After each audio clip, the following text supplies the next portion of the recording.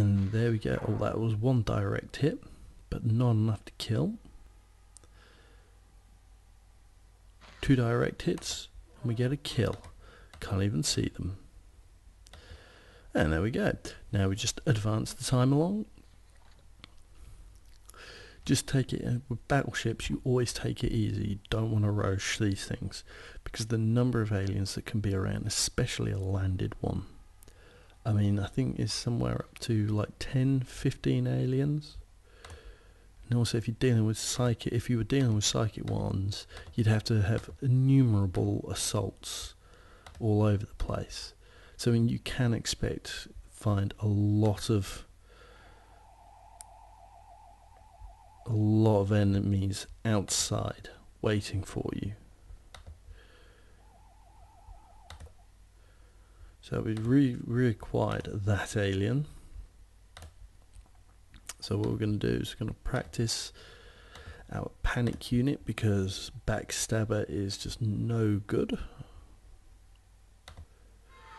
Now one of the things is, if you do use your lesser people to do the panics first before moving up with the more successful mind controllers, it gives you a chance to practice, and if for some reason your main mind control doesn't work, you may have actually ended up panicking the unit anyway.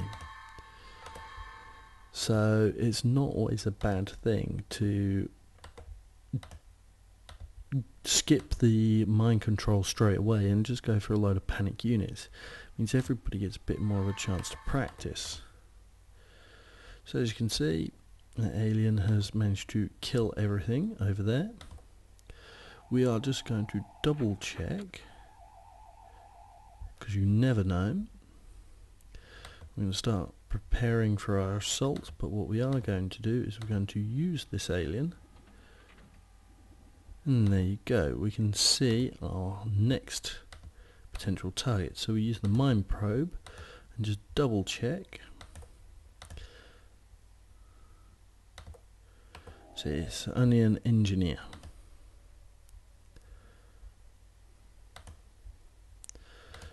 So it's worth taking a few pot shots. Chances of succeeding, no line of fire. Now one of the things, as you can see, you can't actually go into the inventory of the aliens. So what we're going to do is we're going to come outside and just wait. Now we've got a bit of time, we are going to move our flying soldiers off towards the spaceship, because it's about time they started getting some practice. Now we could control potentially the engineer, so it's worth a shot. The engineer was around here, and we get another mind control. Oh, and it's a fusion bomb. Well, what we're going to do is we're actually going to fire off that. I'm going to fire it off down into there. Probably won't kill anything except for that Reaper.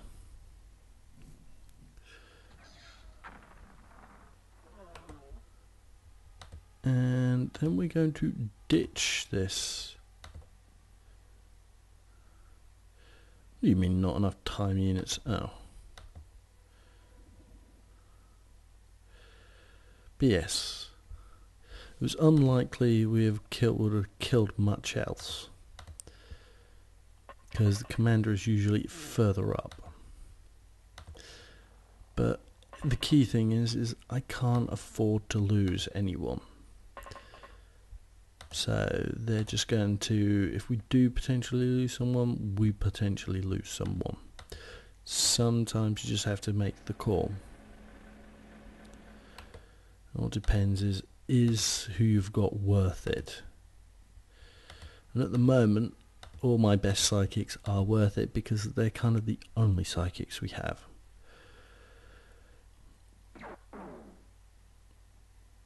Now, well, there was another one. That's why I was trying to get that other floating ship around.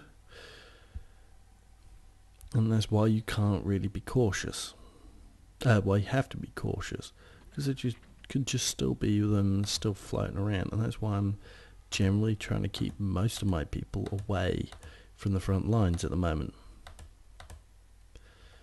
So we know that there's at least one around here, and we know who that one is. So what we need to do is first find out who this new one is. Probably going to be a soldier. Yep. So nothing we have to worry about. What we will do though is we will try and give Hawkeye some practice. Always worth trying to keep up the skills, get a kill here, kill there, and you build up enough experience points over a while to become incredibly skilled. I mean, that's probably all that Hawkeye now needs to do. You generally can't build up that many skill points in a single session.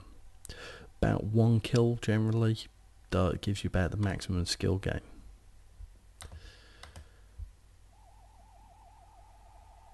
Aha, and there's still another one over there. So we go back.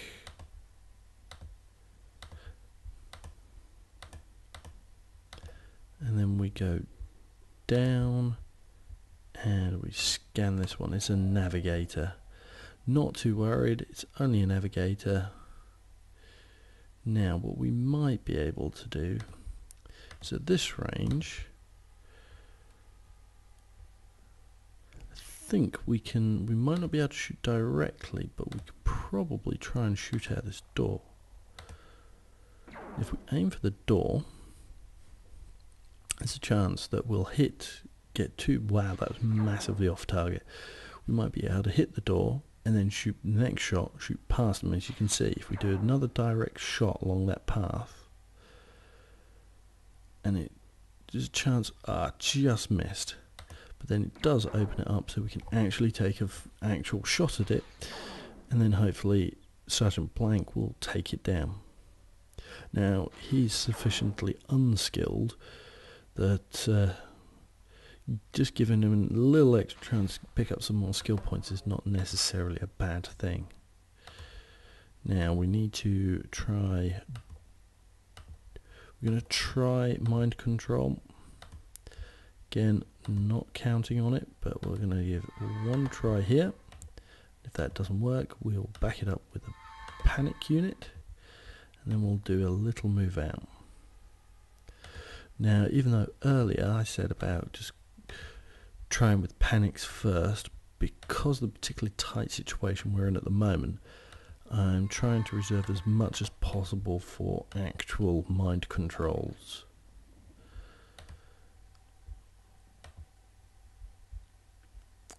Because the more mind controls we can get in, the more of these creatures we can find out where they are and limit the number of potential exposures to things like blaster bombs as possible.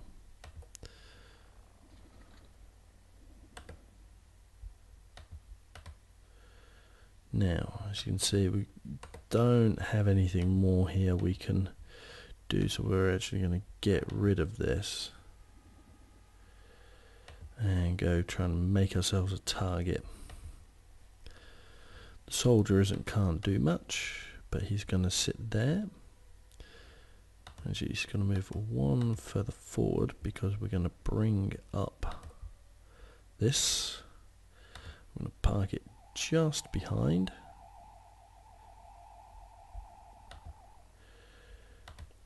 And the rest of the people are just going to kind of stay still. We're going to have a go at mind control. This is a guy with 21 psychic ability. Chances are he's never going to make it. Right, that's kind of it for the time being. Don't want to push too far. As you can see, we're not seeing anything at the moment. That means there is still quite a few aliens out there that we don't know where they are, what they're doing, or what's going on.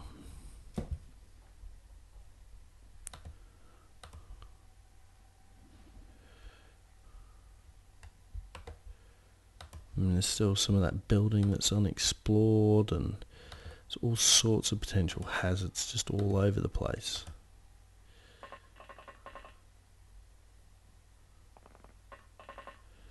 Right, but it is now time to start bringing out some more of the units. And because we're starting to get closer, we're going to spread out just a little bit. Just reduces our risks. Now in Terror from the Deep, you'd be even more cautious than this. Because again, the chances of actually getting controlled and having grenades land on you, it's just so much greater that you just never really want to take the risk.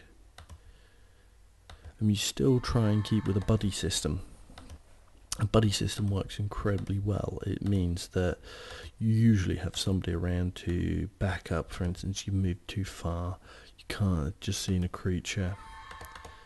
So it gives you that opportunity to actually do something about it. Now we're going to try and take a shot at this one.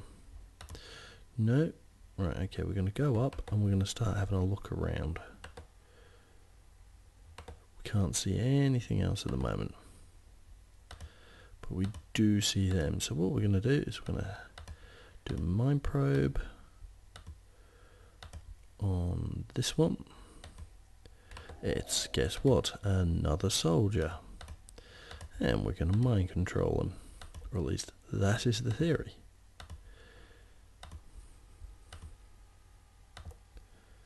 And yes, this is now kind of becomes the standard way of doing things because it's just a lot safer all told.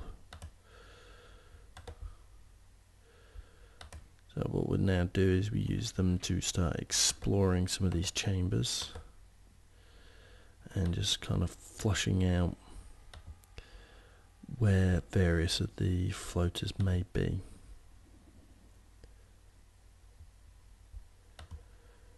But we can't kind of leave them hanging around, so we also use the others to execute those that we no longer need. Because at the most we can really manage is 2. More than that, and it causes an issue. Right. Now what we're going to do is we're going to go up to this window. Just keep an eye out. Hover tank will move in preparation. This hover tank now needs to come down and actually just check out this building.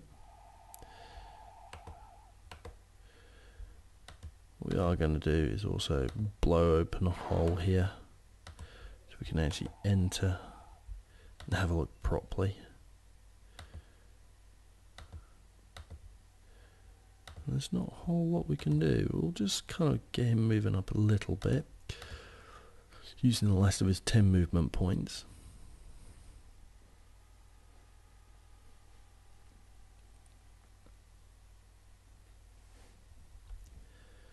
Well, that certainly was going a lot quicker. It means that we are now starting to have an effect. Now, as you can see the first alien. So we now need to go back to our decent psychic. And we repeat the process. Yes, it does get a bit boring. Does get a bit repetitive. And this was kind of one of the broken parts of the game. In fact, oh my word, he actually passed. My word, that alien made 2 psychic defenses. We may actually have to try and kill them.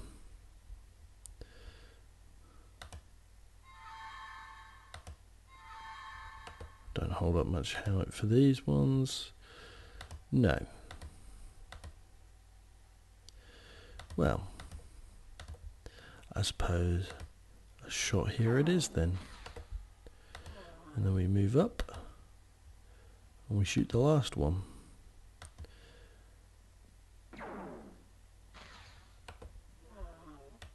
Because we really can't afford to have ones that we can't control hovering around. No pun intended. Now it is time to start making a move towards the ship. And the biggest one that we need to make sure is moving towards is the guy with the stun bomb. Because if there is a crew commander on board, we want to capture them. Now the hidden movement, if it is fairly quick, which will happen any time about now, yes, that means we are very much getting towards the end. Now I'm just blasting away here because sometimes they can hide just around the corner, just out of sight. We're not going to move our psychics. Don't really need them to pick up experience points at the moment. But again, we do need to get these guys moving forwards.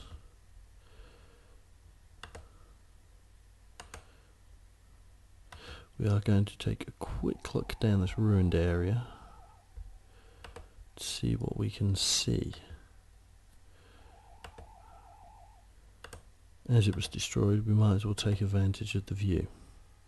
As it happens, there's nothing to see, and it's all going to be upstairs.